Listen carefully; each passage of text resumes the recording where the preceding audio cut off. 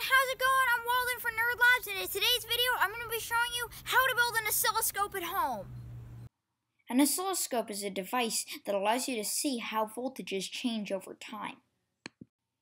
This can allow you to see the waveforms of music, but more importantly, it can allow you to see AC waveforms in electronics projects, which makes a really useful troubleshooting tool. I recently got my hands on a Tektronix 2465B oscilloscope like this one, but it was broken.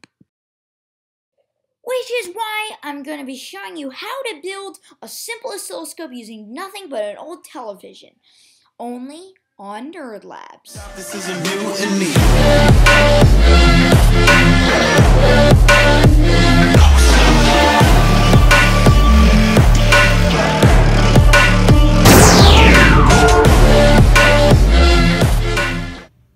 This is my mom's TV. I'm sure she won't mind. She hasn't used that thing in years. Let's take it apart.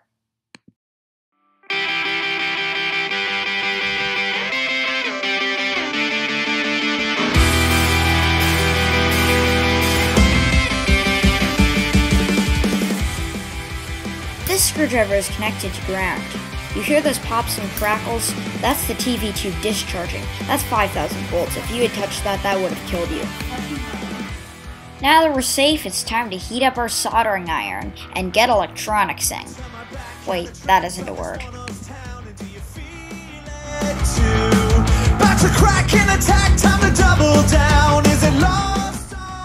Now you have to find these 4 wires, which connect to the horizontal and vertical deflection coils. These 4 wires control all the motion on the screen. If I disconnect these wires, all you see on the screen is a single dot. After these 4 wires are cut, the next step is to connect an audio cable to the wires leading to the vertical deflection coil. The wires from the horizontal coil are connected to the vertical coil wires from the circuit board. The audio output from my computer's headphone jack is connected via this cord to a speaker. This speaker has a built-in amplifier, which increases the amplitude of the signal enough so it can be seen on the oscilloscope. These wires are connecting it to the input of the vertical deflection coil. Now, let's pull up some Skrillex music and test it out.